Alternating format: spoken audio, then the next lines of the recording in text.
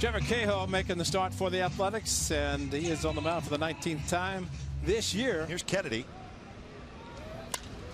Kennedy rolls one toward Jackson, plays it off his chest and gets it to Cahill, and Kennedy's retired. Swing and a miss. This time he is running. Swing and a miss. Throw to second is high into center field, and that's going to allow Ackley to get up and go to third. And Kurt Suzuki was affected by the swing. Pennington has it. He'll step on the bag. He'll throw to first, and that's an inning double play. It's all downhill for Jamal. First month in the big leagues. And he wildly swings at 0-2 pitch. Suzuki will chase it down. Strikeout number 4 for Cahill. He's keeping it a 1-run deficit with Felix on the mound. Got him swinging. Big out by Cahill as he has 5 strikeouts. The Mariners strand a pair.